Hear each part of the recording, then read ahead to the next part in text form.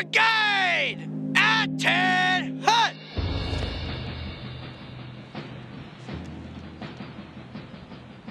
Sir, the brigade is formed. Very well.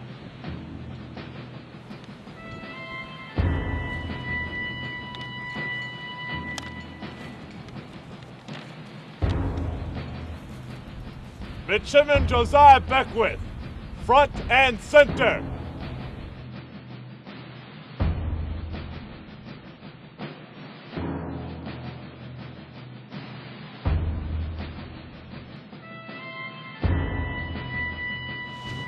Mr. Beckwith, reporting his order, sir. Very well. Midshipman Beckwith, you are guilty of lying about the cause of your absence from formation on the 25th of August. Therefore, by order of the Honorable Paul Morton, Secretary of the Navy, you are hereby dismissed from the United States Naval Academy. You have dishonored yourself, you are a disgrace to this institution, and you are unfit to bear the title of midshipman. Lance Corporal, escort this man off the yard.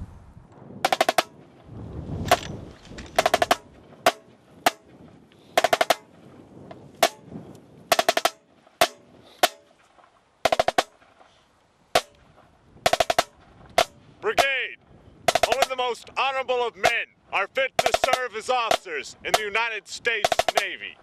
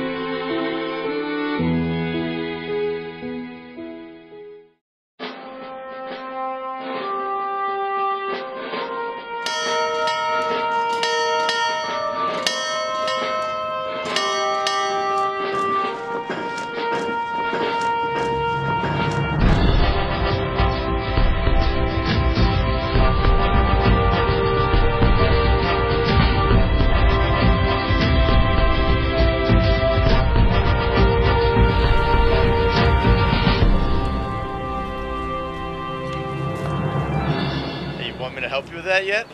Nope. I have no problem assigning you another week, Mr. Branch. Start doing your duties, or you'll be here till Christmas. Aye, sir.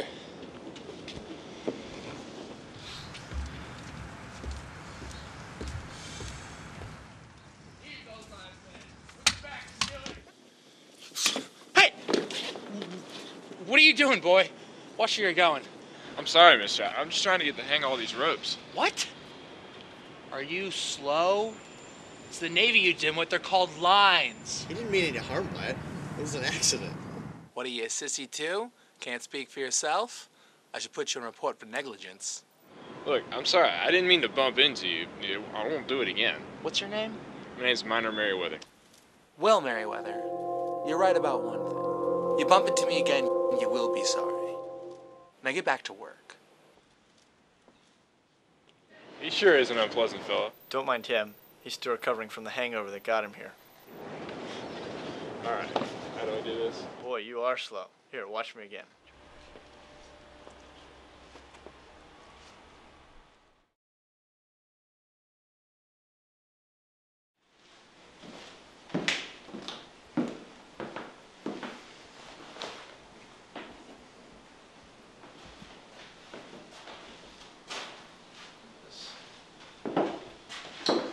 Well, looks like you and I are in the same hall, Meriwether.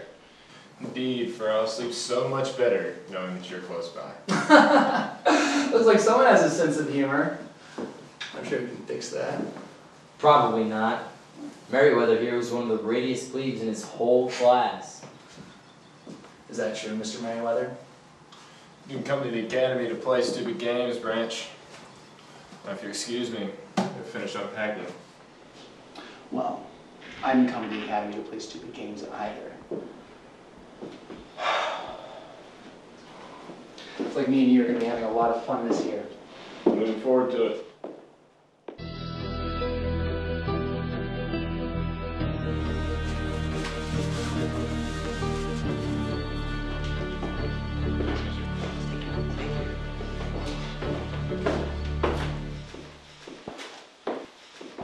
What was that worker doing in here? Working? What are you doing here? My duty. Room inspections. Oh, again? This is the third day in a row, Branch. You were gonna start getting suspicious. What are you getting at? I'm just saying that it might seem as if you fancy me. More than is socially acceptable. Yeah, I was beginning to think that myself. Oh, you two think that's funny? Well, you know what I think is funny? What's funny? That you pay a worker to clean your room and you can't even pass inspections. Dust. Failure. For the optional question. Find that funny. Oh, go to hell, Branch! What did you say to me? I said go to hell! You take that back, I'm gonna put you on report. Fine, just leave us alone. Oh, there's not a chance of that now. Come on, Meriwether! Is this what you call hell? Come on, you wuss. Look up a little bit harder. I mean, if you're slobbering all over, you can't collect dust. Am I right? What was that? What did you say again? Put me on report? What for this time? Insubordination, disrespect, maybe failure to obey orders. Come on, what Keep your mouth shut, Miner. My neck hurts. Easier said than done with a book in your mouth. I'm sick of dealing with this garbage. Let's go. Better stick to your studies. Maybe the only thing that saves you here. What do you mean by that? Oh, I didn't tell you? I want to run you until you bilge, Meriwether. You can use the extra space.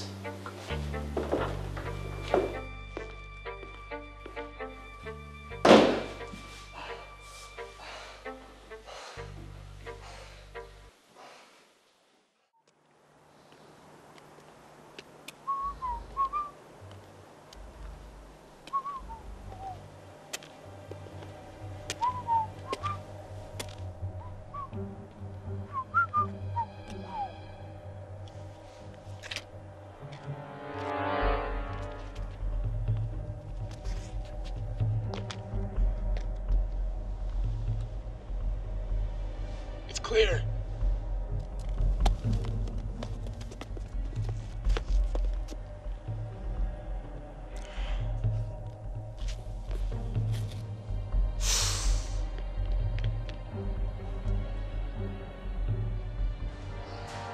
You're not going to believe what I just saw. Did you catch a plebe on Lover's Lane again? Meriwether jumping the wall. Did you let it go, James? That's all you ever talk about anymore. I hate that man. He doesn't deserve to be here. And I'm going to make sure he bilges. Come on, we should put him on report. If you want to report him, go ahead. You're not going to get me in the middle of this. Come on, you're on duty. You can go and put him on the pop right now. He's a parasite on this place. We should report him. No, James. I'm not going to do it. I'm with him, James. Just let it go. This is gonna ruin you.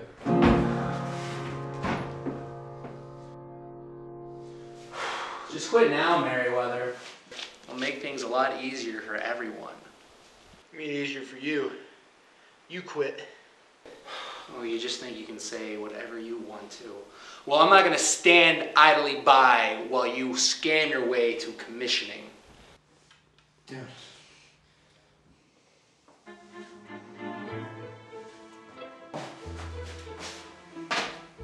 we have here?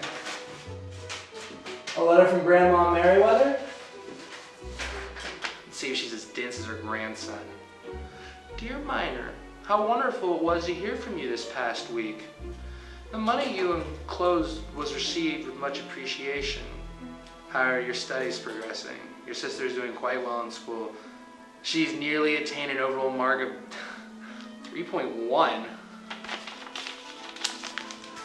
Well, I can see that your sister is as stupid as you are. No, no, don't hit it. That's what he wants you to do. You can put you on report for hitting a superior and be dismissed. Don't you ever talk about my family. Oh, calm down before you hurt yourself. James, come on. We're on the guns today. Oh, excuse me, gentlemen. I must be going.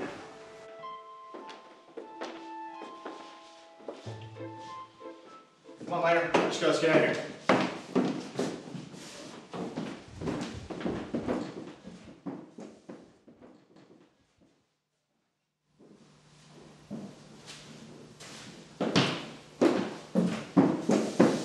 What are you doing? There's one thing I have to do today. It's report that man Meriwether. Okay, Ahab.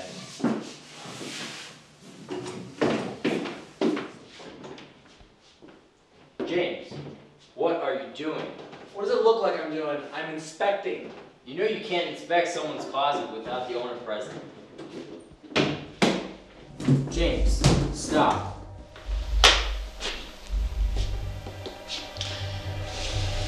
Here, I think that's worth a few demerits. You can't possibly be serious. I don't understand. Everyone hates him. This is in the line of duty. I haven't anything to say. And I know you've had trouble with Meriwether, but I don't think you ought to use your authority to get back at him. None of that matters. Let's go.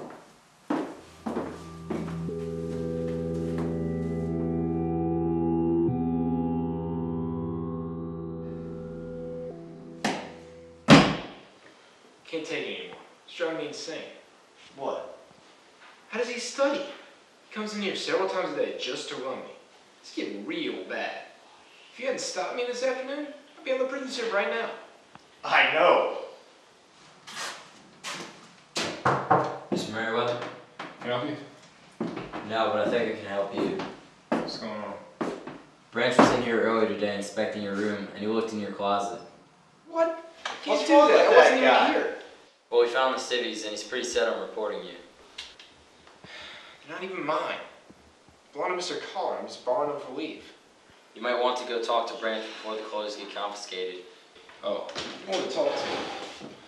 Take care of this right now. Minor. Branch, we need to talk. You're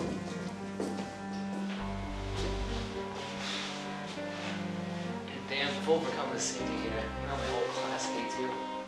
That's not true. You're the only one who hates me. So what? You're too fresh, too radiant. You're a sneaking trick and a coward. You have some nerve coming in here and talking to me like that. You know how easy I can build you? Get out of my room! And I know your family. You know better than me, Branch. Stand up. I'm not afraid of you, Meriwether. Hey guys, now's not the time to handle this. Come on, Minor. Let's get out of here. Nothing's gonna happen tonight. Let's go.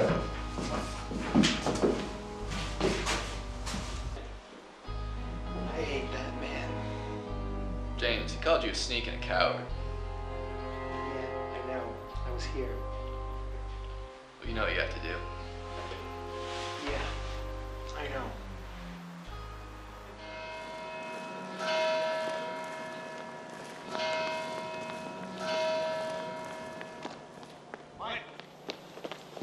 Minor, wait. Branch did it. He challenged you to a fight. You know what this means, don't you? You have to accept him. If you don't, you'll be silenced by the entire class. I accept his challenge. Set a time and date.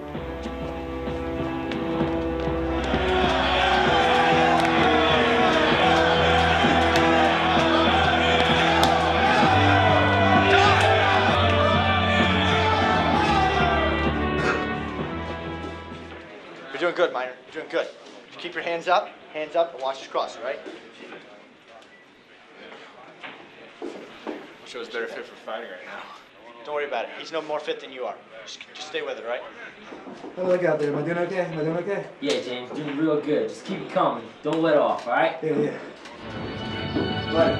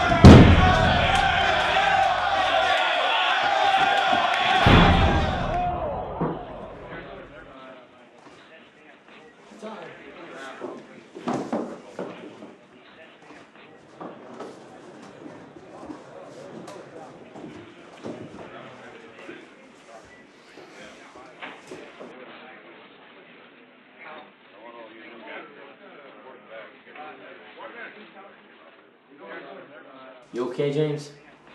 Yeah, I'm fine. I think I'm getting ahead. Yeah, it looks like it. He's getting worn out, but don't get too confident. He's a fighter, all right.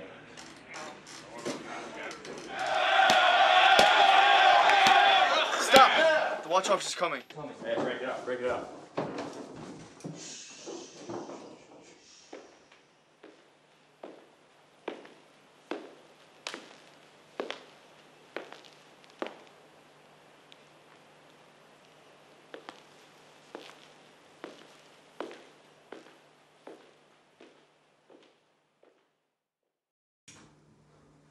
That's enough for tonight.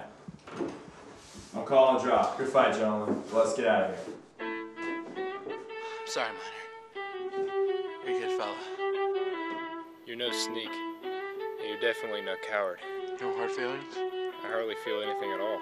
Come on, fellas, let's get out of here before that officer comes back.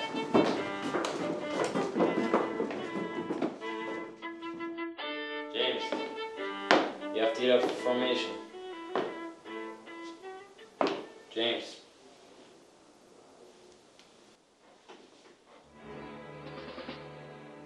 Hey, you guys coming? Branch isn't coming to formation today.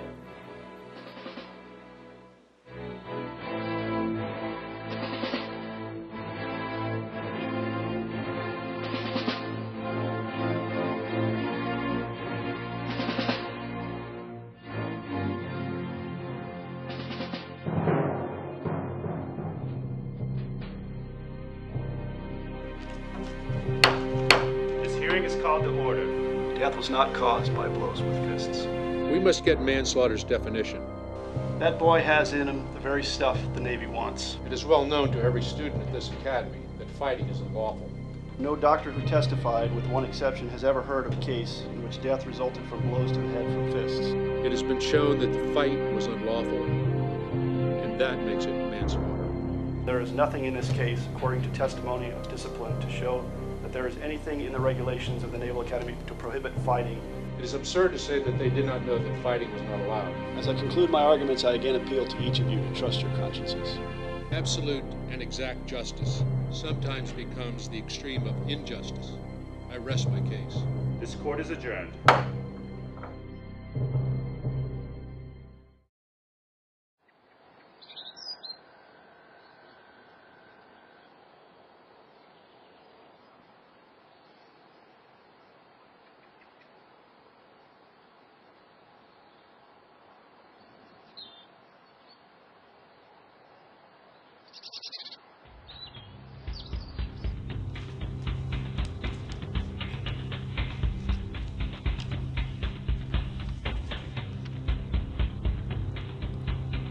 Midshipman Minor Meriwether, in regards to the case surrounding your involvement in the death of fellow midshipman James R. Branch, the following verdict has been reached.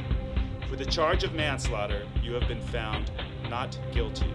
For the charge of violating the 8th article for the government of the Navy, denouncing Midshipman Branch and engaging in a fist fight with him, you have been found guilty. For conduct to the prejudice of good order and discipline, you have been found guilty.